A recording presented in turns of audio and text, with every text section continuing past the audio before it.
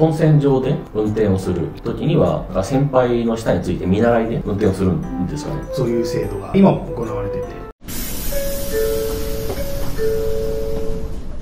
こんにちは、鉄道博士だよ。本日はね、チャンネル登録者数1万人を超えて絶賛売り出し中の大物 YouTuber の元運転士西上いつきさんをですね、ゲストとしてですね、本日はお話を伺っていきたいと思います。西上さん、今日はよろしくお願いします。どうぞお願いいたします。西上さん、簡単に自己紹介をお願いします。私は西上いつきと申します。私はもともとですね、名古屋鉄道で運転士、それから車掌さんとかね、あと駅員、あとは指令所とかね、珍しい経歴がやりまして、退職して独立して事業をしております。その傍らといいますか、 YouTuber としても活動してですね、先ほどご紹介いただいた通り1万人登録先日達成しまして、 YouTube 活動もね少しずつ忙しくなってきて、これからどんどんこうやってコラボなどなど進めていきたいなと思っている最中でございます。どうぞよろしくお願いいたします。どうもありがとうございました。ありがとうございます。西上さんは、はい、2020年に著書を出されてるんですよね。電車を運転する技術という本を SB クリエイティブさんの方からですね、刊行しまして発売中でございます。簡単にその本の内容を教えていただけますでしょうか。まさにタイトルの通り、電車を運転する技術ということで、電車はどうやって動かすのとか、基本的な操作の方法から一歩踏み込んで、異常事態ですね、にはどうやって対応するのとか、あるいは運転士はどういった勤務体系で過ごしているのとかですね、そういった労務のようなお話とかですね、もやったり、あとは心理状況とかですね、どういった心持ちで運転手は運転しているのかとか、そういったところにも踏み込んだ運転士になりたい人たちに向けてだけではなくて、一般の人たちにもですね、ぜひお読みいただきたいなというような内容になっております。ありがとうございます。私、鉄道博士もですね、西上さんの本を、実は去年購入をさせていただきまして、昨日もねちょっと読み返してみたんですけれどもね。ありがとうございます。運転手さんされてたっていうことでね、名鉄ですかね。そうですね、名古屋鉄道におりました。入社してからね、いきなり運転手さんになれるわけじゃないんですけど、そうですね、その入社してから運転手さんになるまで時間がどのぐらいかかるのかっていうことと、どういうステップを踏んで運転手さんとして独り立ちするのかっていう、その2点について教えていただけますか。まず1点目の入社してから運転士になるまでなんですけど、一番最短ルートというかモデルケースでいくと3年ぐらいあればいけるかなというような感じですね。正確に言えば運転士見習いになるまで3年ぐらいという形ですかね。これはあくまで私がいた前職の名鉄での例で、他の会社さんでは多少違うんでしょうけど、一般的にそのくらいの期間はかかるかなという感じです。なるほど。で2つ目の質問にもちょっとかぶってくるんですけれど、入社してまず駅員さん経験して、駅員さんのどういう職種いろいろあると思うんですけど。そうですね、大体でも入社した1年生ができるような仕事っていうのはそこまで深いものはなくて、窓口で切符を売る、営業の乗降確認のお客さんが乗り降り OK だったら旗を振って合図をするとですね、そういった駅務係みたいなことをやります。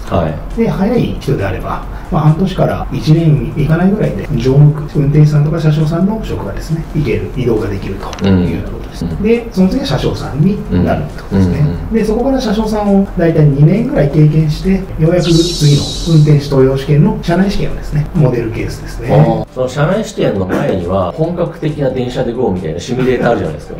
ああいうので練習してから受けるんです。車内試験はですね、運転士の教習所、そういうところに通えるための権利みたいな感じですね。なるほど。シミュレーターは研修センターとか教習所でやるので、運転士になるためのチケットを得てからですね、そこでどんなことをされるんですかね。学科の勉強がメインになりますね。自動車学校をイメージしてもらったら分かりやすいんですけど、まず学科で運転士の試験でもまず座学からですね、勉強して、学生生活みたいにですね、机を並べて先生のお話を聞いてみたいな、そういった授業を受けますね。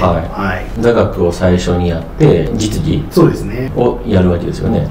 教習所で教習が終了するまでの期間っていうのはどのぐらいなんですかね。約3ヶ月ぐらいですね。学科の科目が8科目あるんですけど、それを全部合わせて大体400時間ぐらいの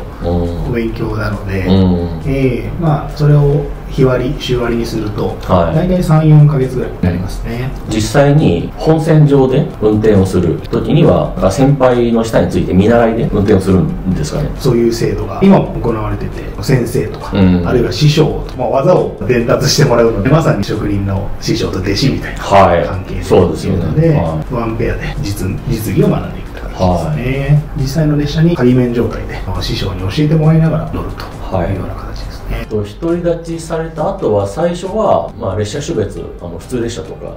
特急列車とかありますけど、最初は普通列車なんですか？そういうわけではなくて、乗務航路というようなものに成り立ってて、何時にどの列車を担当しなさいみたいな、そういう順番でコースのような形で動いてるんです。例えばまずは普通電車を担当して、でちょっと休憩して、その後特急を担当してとか、そういったのが組み合わせであるので、特にその種別でまずは普通、次は特急というわけではあまりないと思いますね。西上さんの本の中で運転の、技術的な、ことを教える前に精神的に落ち着かせるっていうそういう趣旨のお話が書かれたと思うんですけど、そのあたりに教えていただけますかね。新しい職場に入って何か新しい業務を受けるときって普通にマニュアルをもらった指導してくれる人がついて、普通にこうやってやるんだよって教えて、それをメモ取ってとか、すぐに業務実務にスタートするっていうのが一般的だと思うんですけど、割とですね、私の経験から言えば、運転士になるためのですね、精神的なところの統一からまず始めましょうみたいなところですね。運転士はもちろん人の命をたくさん預かってですね、運転していて、で、私のその著書なんかもちょっと書いたんですけども、結構心理的な要素でですね、ブレーキのこの作用がちょっと遅れたり早まったりとかですね、そういったところがあったりとかで、結構やっぱりこの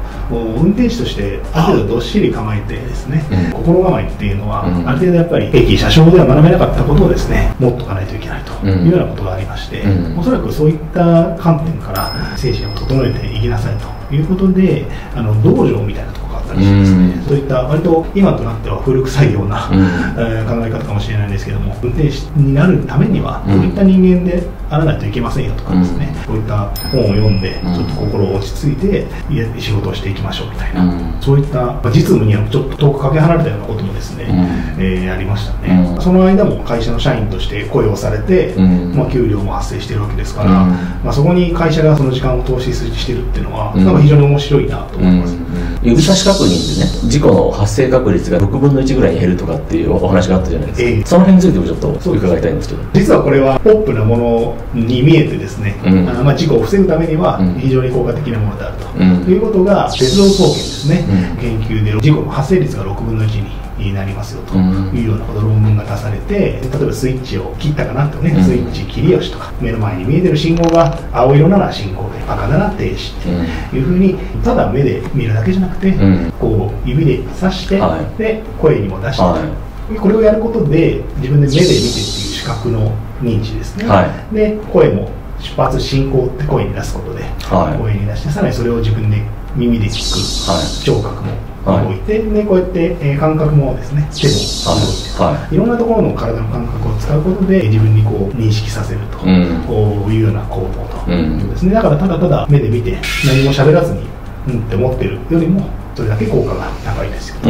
そうですよね。鉄道会社さんの社長インタビューっていうのはね、鉄道博士チャンネルでさせていただいたわけなんですけれども、元本物のね電車の運転手さんっていうのは今日の西上さんが最初になるんでね、嬉しいな。鉄道博士が鉄道のね現場で働いていた方にお話を伺うのはちょっとシリーズ化したいと思ってる